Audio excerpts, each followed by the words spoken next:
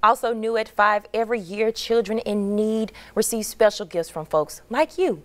Gifts specifically curated with thoughtful items. To you, it might be no big deal, but for those receiving the boxes, it could mean so much more.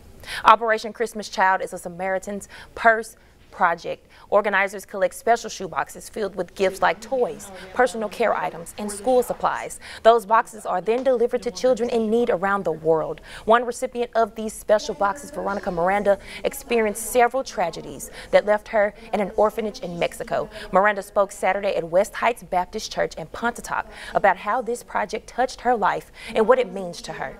It said, "Merry Christmas, you have a family that loves you and is praying for you." And when I just heard those words, I just felt so loved and so cared for and seen in that moment. I didn't feel alone. And a lot of these children are lost and they feel like in a dark place like I was after going through so much trauma.